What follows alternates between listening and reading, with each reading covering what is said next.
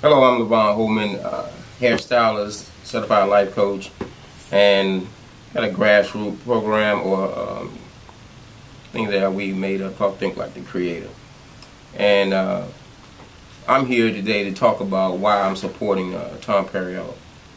The issues are already out here. Everybody understands what is needed.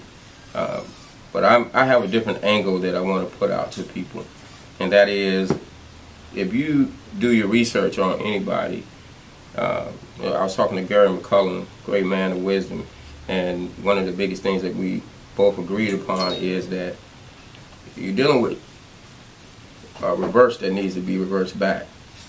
The reverse is that when you're going out here and picking a candidate, you want to make them understand that this is an interview that you're hiring them, and that not the opposite. And the opposite is what we're living through, which causes them to go into office, made a whole bunch of promises, and then you are left with the thought, but you said is getting ready to come back and snip them in the bud with what this grassroots that Jafari has started. You know, all of his Black Lives Matter 757.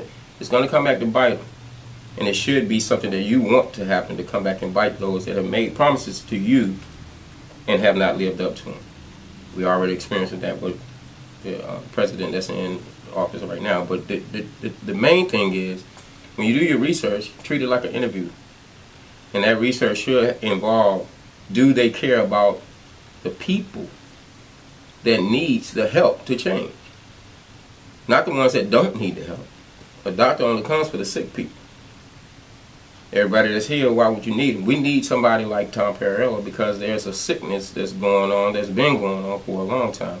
And my main thing about Think Like the Creator is to end racism, and not just racism from the angle that we've all heard about, the white hating the black, but it's also in reverse where the black is hating the white.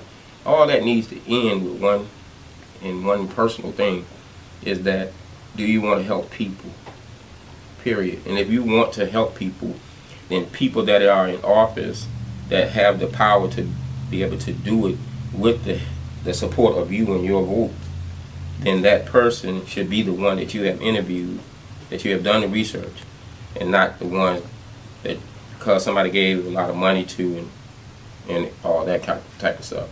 You just need to vote based on thinking like the creative and making sure that you got somebody in office that support your beliefs, and that's it.